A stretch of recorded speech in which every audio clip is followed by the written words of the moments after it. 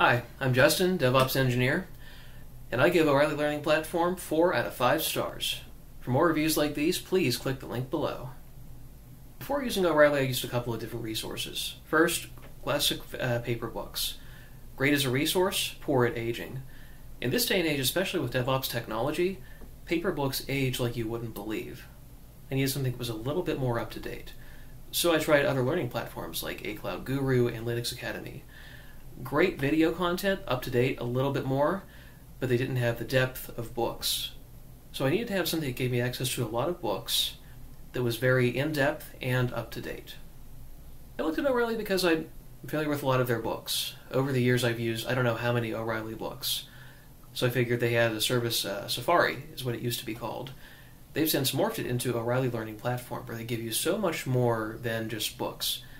For one subscription, you get access to a whole treasure trove of 200 plus publishers, plus video courses, plus live events you can go to. Nothing else even comes close in terms of the breadth of knowledge you get and the amount of learning styles it covers. Getting started with O'Reilly was pretty simple. They have a great search feature, and you can put in a topic like AWS or Linux, and you can see the different types of content that they have. Not just books, but also video series and talks that are coming up and all that kind of stuff. You can also search for specific technical questions, like, how do I write a for loop in Python? And O'Reilly's search is smart enough to know where you need to look for that.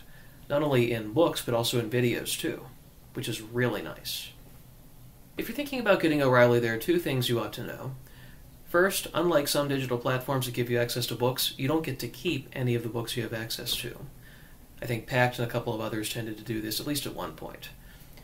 The other thing is, O'Reilly does not have any sort of cloud-based sandboxes right now.